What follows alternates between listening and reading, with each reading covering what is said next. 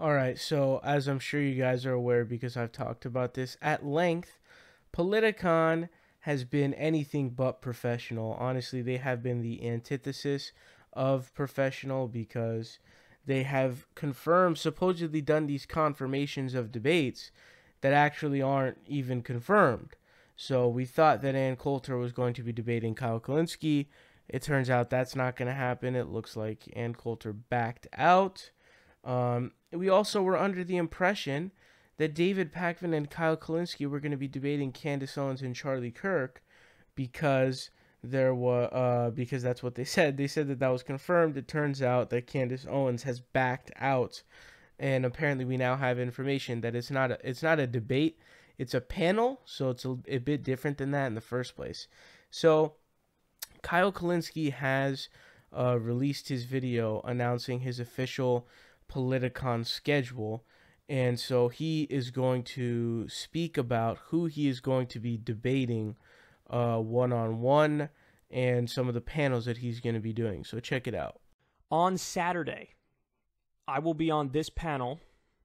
It's called Should We Be Socialists? It's from 3:30 p.m. to 4:30 p.m. This is Pacific time. And as you can see here, the panel has Sam Cedar, Anna Kasparian, Bakari Sellers, David Pakman, and Marcos Melitsas. There's a panel called How the F We Going to Get Along? I think you guys will be very interested in this one, because on this panel with me, there's Stephen Olakara, Bakari Sellers again, Michael Knowles, Roaming Millennial, who some of you may know because she's a YouTuber, right-leaning YouTuber, but then you also have Charlie Kirk. So again, this is the panel that there was, that we were told at one point that it would probably be me and David Pakman versus Charlie Kirk and Candace Owens. It turns out Candace Owens will not be on that panel. This is earlier in the day, 11:30 a.m. to 12:30 p.m. in Independence Hall. There's a panel called What Now, Liberals? And you can see the people participating here. This is the extra panel. Remember I told you guys that since Ann Coulter backed out, I felt terrible about that because I know a lot of you guys wanted to see that specifically. So I said you have to ameliorate this in some way and add me on an extra panel. So they did. This is the extra panel that they put me on. End up debating. The answer is nobody who's been floated so far. Scotty Nell Hughes is the answer. That's at 4 p.m. to 5 p.m. in the K Street lobby, which is funny. So Scotty Nell Hughes versus Kyle Kulinski, 4 p.m. to 5 p.m. on Sunday. That should be very interesting. So I'm officially scheduled for one panel on Saturday, 3 on Sunday. Now there may also be... So I honestly can't help but feel bad for the guy because I think that despite the onus of the the burden of the wrongdoing being on the part of Politicon, because it was confirmed to Kyle that Ann Coulter and Kyle Kulinski were going to be debating, and so he promoted that because that's what you do, right? I mean, you promote what's going to be happening, but it didn't happen, and that's borderline fraud. And I feel like Kyle has taken the onus on himself, and he's now overloading his schedule with 5 different things. That's a lot to do at Politicon. I don't know anybody who's done 5 things. Usually I thought people only do 2, maybe 3 max. But 5? Holy smokes, that is insane. So he explains that he's going to be doing multiple panels. He is going to be doing a panel which is the, should we be socialist panel? But it turns out that there's not actually any socialists on there. So it's actually just a bunch of non-socialists. So that one is on Saturday, I guess, and it has Sam Cedar, Anna Kasparian, Bakari Sellers, David Pakman, Kyle Kulinski, and Marcos Melitsas.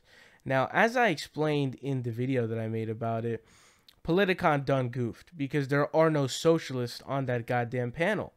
So why would you entitle a panel debate, Should We Be Socialists, if there are no socialists? That doesn't make any, inches or, atomic level particles of sense. It doesn't make it doesn't make any sense because they're all social democrats, or in the case of Bakari Sellers and Marcos, they're more, neo-lib-esque. But to be fair to Marcos, he was a Bernie supporter, so I guess I have to give him that for sure. But another one he's going to be on What Now Liberals with a bunch of nobodies. I don't even know who any of these people are except for Marcos. Well, I know who Marcos and Sally Cohn are, so that means that's going to be a very boring panel. Another one says, it's How the Fuck Are We Going to Get Along? It has Bakari Sellers, Charlie Kirk, Kyle Kulinski, Michael Knowles, and Roaming Millennial. Now, this will be more interesting. Charlie Kirk, if he stays in, will be interesting. Roaming Millennial will be interesting. And Michael Knowles is not going to be interesting because he's a Daily Wire lackey. So that's not going to be all that interesting. But that one should be pretty interesting, actually. That one should be pretty interesting. So, I guess he's only doing 4 things, which is still a lot. But he may be adding another panel, to my understanding. But he did reveal who he was actually going to be debating 1v1. That is, as he announced, Scotty Nell Hughes. Now, I don't know if my reaction is the same as you guys. I was pretty up to speed during the 2016 election, and I have no fucking clue who the fuck Scotty Nell Hughes is. When he said Scotty Nell Hughes, I actually thought it was a dude. I thought, Scottie Pippen, there's a lot of other Scotties, I never heard of a girl named Scotty, and that may be my fault, you know what I'm saying? But I don't know who the hell that is, and it's not Kyle's fault, okay? I'm not trying to blame Kyle, and I actually want to make that clear. It's not his fault, because he floated all the names that we wanted him to float, but, they were all chickening out, as we're going to get into in a second here, but I don't know. I don't even know who Scotty Nell Hughes is, so I don't even know, like, how interesting it's going to be. But here's the interesting part. So, we all wanted a Ben Shapiro-Kyle debate. That would have been amazing, right? But there were also other good prospects, Candace Owens, Tomi Lahren. So he says that he floated the names of Ben Shapiro, Tomi Lahren, and Candace Owens, and he's going to explain what happened. When I tell you we ran through virtually every single conservative at Politicon, I'm not kidding. So I floated every name that all of you guys wanted me to float. Hey, I hear you guys. I hear you. I see your stuff on Twitter. I see your stuff in the comment section from time to time. And I know what you want to see. I know you want to see Kyle Kulinski versus Ben Shapiro. Honestly, and I'm not joking about this, I think at this point, Kyle Kulinski versus Ben Shapiro could fucking sell out Madison Square Garden.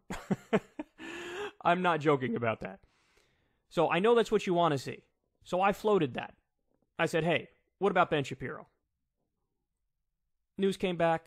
No. He's passing. Okay. Now, again, I don't want to jump to conclusions, so I feel like I always need to add this caveat. Yes, there is a chance that a lot of these people know exactly who I am, and therefore they're like, yeah, kind of don't want to get destroyed by a YouTuber, so not going to do it. That's possible, but it is also possible that a lot of the people who I floated genuinely don't know who I am, so they're just like, I don't want to debate somebody who I feel like is a nobody. And again, even with Ann Coulter, who my understanding was she had agreed to it and then backed out of it, even with her, I genuinely don't know if she came across my videos and was like, whoa, not debating him because he seems like he's going to eat me alive, or if she really just didn't know who the hell I am, and so she's like, okay, I'm going to pass because I don't know who he is. But here's what I could tell you. Of all the names that I floated, you bet your ass, at least some of them, at least maybe half of them, know who I am, and they passed. So, for example, one of the names I floated, Tomi Lahren. Tomi Lahren passed. Okay? Now, there are names I floated that I'm not sure they know who I am. Like I floated, hey, Adam Carolla, he's going to be there, I'll debate him. Or Chris Christie, he's going to be there, I'll debate him. The 3 I mentioned who were in the running recently, Michael Steele, David Frum, I thought, I'll debate them. Now, again, I don't know if they know who I am and passed because they know who I am, or if they passed because they just have no clue who I am. But I know that Jesse Lee Peterson, who I also floated, relatively certain he knows who I am, and he passed. So I floated all the names that you guys wanted me to float. After Coulter backed out, I basically said, okay, well, I need somebody of relatively equal stature to Coulter because I've been promoting Coulter and all you guys want to see it. I certainly want to do it. And I feel like it's only the right thing to do to get somebody of similar stature. And all of them passed. Ben Shapiro passed. Tomi Lahren passed. I floated a one-on-one with Candace Owens, and she passed. So, anyway, the point is, guys, I give Scotty Nell Hughes a tremendous amount of credit because... Wow, so that's actually quite a lot of information to take in. If you recall, in one of David Pakman's videos about Politicon, he explained that he hopes that one day they can sort of release all of the names of people who were chickening out of debates with them. So we already knew, right? I mean, Ann Coulter backed out, Candace Owens backed out of the 2v2. So it's a clear trend of right-wingers backing out. Sam Seder also spoke about that, about Steven Crowder, who's, you know, an idiot. But anyways, so he's saying that he floated the names of Ben Shapiro, Tomi Lahren, and Candace Owens. So Ben Shapiro, here's one thing I wanna explain about Ben Shapiro here that should be interesting. So this is according to the website on Politicon, right? So I you know, searched through the schedule, and you know, I've also on Ben Shapiro's Politicon page, and here's what he's going to be doing. He's going to be doing both things on the Sunday of Politicon, the 21st. And I want to mention, this is subject to change. I don't know, but I'm talking about as of right now, this is what the Politicon website says for Ben Shapiro. So it says 21 October, Ben Shapiro keynote speech, which is at 12 p.m. 21 October, Daily Wire Town Hall. Now, the Town Hall is just going to be him with his Daily Wire lackeys, and it's going to be just, you know, taking questions from people. What does that mean? He's not actually debating anybody. Ben Shapiro is not going to be debating anyone at Play. Why? What? So there's clearly an opening for a debate unless there's information that's being withheld from us, but there seems to be a vacancy, and he declined. I don't know, man. Not only, you know, that's a massive bitch move for someone who says that he'll debate anybody and who's supposed to be down to exchange ideas with everyone and, you know, all about debating, right? And then Tomi Lahren, we know that Tomi Lahren knows who Kyle is because they got into an insanely heated debate on Twitter, really like heated back and forth. So obviously she knows who he is. She hates his guts. She declined. That would have been an amazing debate, by the way. I 100% would have watched that. Third person, Candace Owens. That would have been a good one, too. I really would have watched that because that would have been essentially like Albert Einstein talking to like a high school physics student. You know what I mean? So it would have been really, really interesting to watch. But, man, it is some really, you know, I want to know you guys' thoughts on this. I'm pretty sure I know what you guys are going to say because there's really only one conclusion that can come from this, which is that so far, as we know, Ben Shapiro is not actually doing anything on Saturday. And so that means he's plenty open to do a debate. He's not even doing one. He's giving his keynote speech. So why did you decline the debate, to decline a debate with Kyle Kulinski? I mean, that's pretty weak on your part, man. Pretty weak on your part. And honestly, pretty weak on the part of all conservatives, to be completely frank with you.